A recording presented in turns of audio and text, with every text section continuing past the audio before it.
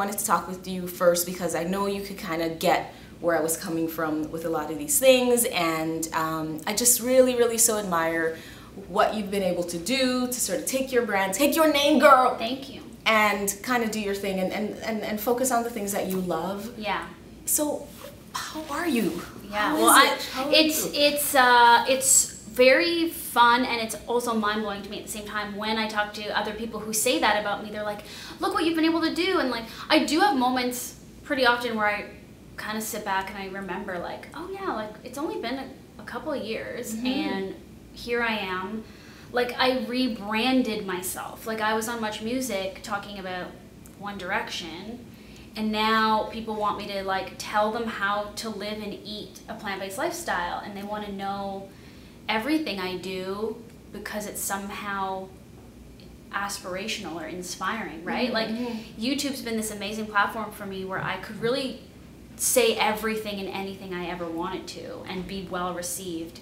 But what's the scariest part? I mean, I'm still on a high. I'm busted out. Yeah, you're like, do my own thing. Yeah. But I know there will come a time, and this is not the first time that I have, broken away, done something on my own, except when I was doing the media huddle, that was focused on yet another brand. Yeah. I stepped out and I went behind another brand yet again, instead of saying, listen, let me just embrace my name, my own self. You know what I mean? So I really want to, this is what I want to do this time around. But what's hard? What are some of the challenges? One of the scariest things, I think, especially because we come from TV, was like how to just like not care. Right. Like, especially you come from CB24, which is news, a little more news. Hello. Yeah, it's news. You have a prompter. You're like super proper and professional, and like you are that person, but you're also super fun. And Nneka Elliott, who like nobody knows probably. Anyone who knows you from news doesn't really know. Like, there's another side. There's a regular person. You got to show that, and like you have to get the scariest part is getting over that, like getting over that weirdness of like, oh yeah, I'm just here by myself. I can do anything and say anything. Oh my God, that is so difficult. So it's gonna take some practice, I feel like, but just keep making content, keep making videos, and I always say too, like, because people are like, how do you get into YouTube and how do you do it? And I'm like, just do it. Like, even if your content's not the best and it's not going to look like that in 6 months, it needs to evolve, and you need to just start putting stuff out there so that you get comfortable with it. So it starts revealing like more aspects of your personality to an audience that's out there kind of waiting. You don't even know that they're there waiting for you.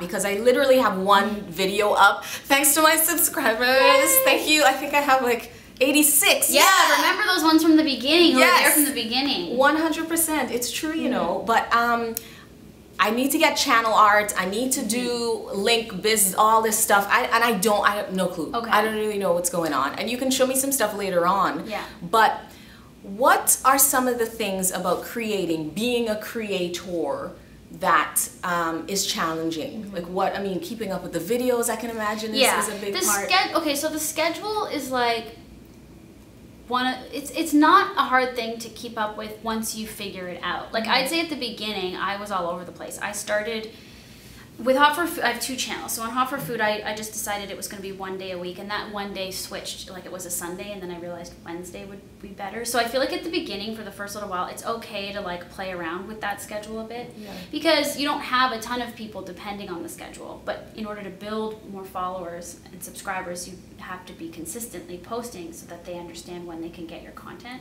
So I feel like at the beginning, that's a bit of a weird thing to wrap your head around, because you kind of just want to create and not worry about, oh, gotta get it out by a certain day. But I would advise you to try to establish some type of schedule now, just for yourself, because you'll start being, all over the place with different projects, and you just want to know, okay, every Monday and Wednesday I'm posting a video, or whatever the days might be. Okay, hold on 2 seconds. I'm just paranoid. I'm paranoid. Checking. I'm scared. All these technical things are hard. Like, I didn't know how to use a camera. And so I figured that out. But that was like everything. I didn't know how to make a blog, and I made a blog. I didn't know what SEO was, and I figured that out. I didn't know how to get Google AdSense, and I figured that out. So you are very proactive. Obviously, you're here doing this now, and like, to have that mentality and to have that drive and attitude of like, I'm just going to figure it out. is really important, and that's really the only way you can thrive, I think, in the YouTube world, because especially coming from TV where you're used to someone doing everything for you. Yeah. There's a camera person, there's a producer, there's a writer, there's a makeup person. It's like, get rid of all, like, that's not going to happen, so you might as well just go with your own. Yeah. So, and you have to be able to work that way. It might get to a point where you can hire a crew and stuff like that, which is cool, but I would say from the get-go, you have to be very DIY. Once you build more content, start playlisting your stuff in themes. So you might have like my life, and it's just like those vlogs, videos. And then you might have like interviews, and like make an interview playlist, and like have your content sort of like easily visible and digestible by people. Okay, yeah, because I want to do a bunch of different types of videos, like I was saying to you. So there'll be this kind of stuff, and then there'll be more lifestyle out in the field, so to speak, doing things. So, okay, that's a good point, because I didn't know what that was, what the playlists, that's what a playlist is, I can show you some of the technical back end, that's that, but you'll really just get that from diving in, uploading videos, and playing around. Okay. And then it's funny, because anything you don't know, you can also just YouTube it. It's it's true. How to set up a YouTube channel. Like, everything's on YouTube, which is the coolest thing. And that's how I learned a lot, is I just was like, I don't know what I'm doing. And I would YouTube a video for any little technical thing I couldn't understand. What, how did you figure out that Wednesday was a good day for you? Was that just that was based on, that was based on me. It had nothing to do with like the best upload days. Like, you'll see videos or blogs and articles about like, Friday after this time's the best time to post on this platform. I've never followed those rules. Like, there's a lot of that kind of information out there, and it can start to get really overwhelming when you strategize too much. I haven't really strategized much, because for me, my strategy is always, what do I want to do, and what does my gut tell me to do? That's my only strategy. If something feels weird, or I'm kind of over it, like I was posting on Sundays, but that was a hard day for me to get a video posted, because of the weekend and like having to edit Friday and Saturday to get it out on Sunday. So it didn't make sense. Once I started doing it, it didn't make sense. So I just changed it to Wednesday. And it's funny, because now I've branded, like, everyone knows who follows Hot for Food and my channel. They say Wednesday's my favorite day, because I release a recipe video on Hot for Food, and I release a food themed video on my channel. And so they're just like so literally hungry for that stuff that like Wednesday's now my day, and people know. So eventually we'll get to that point where they're like excited about a day, because they know you're going to release a certain type of content. And so bringing that schedule, bringing that consistency to the table over the first year that you're going to build is really important.